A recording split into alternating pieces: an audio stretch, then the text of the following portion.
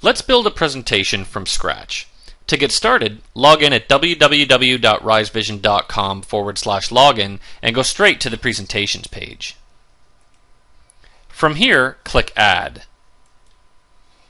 Choose New and give your presentation a name and a resolution. For this example, we'll use 1920 by 1080 as that is the same resolution as my display. Leave template and hide mouse pointer on their default settings and click OK.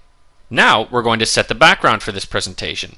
To do this, I'm going to click Add Placeholder and set the width and height of my background to be the same size as my presentation, 1920 by 1080. I'll set both the top and left coordinates to 0. I'm going to leave everything else in their default settings. Now I'll add an image to the playlist and insert the URL to my image. Press Save. Now let's add my favorite news with the RSS gadget.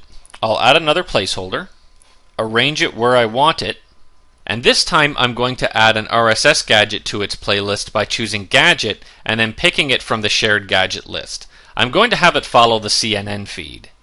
Let's add more than one item to a playlist. How about Twitter and photos, and we'll rotate between them every 30 seconds. I'll add another placeholder, arrange it where I want it, and this time add the Twitter list gadget from the shared gadgets list. I'll update the Twitter query to follow CNN and press Save. Let's add some photos to the playlist by clicking Add, choosing Gadget, and then adding the Photo Album gadget. I'll change the duration to 30 seconds and then drop in my photo album URL. Now I'll go back to my Twitter list gadget and change its duration to 30 seconds. Press Save, save again.